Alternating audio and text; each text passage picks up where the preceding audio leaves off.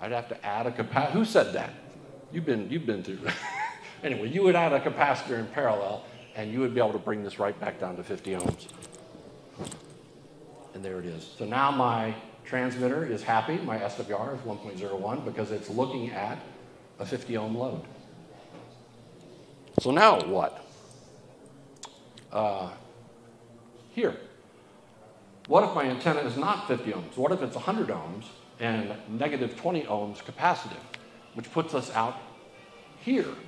And I want to build a tuner that's going to allow me to resolve or eliminate that reactance and transform the impedance.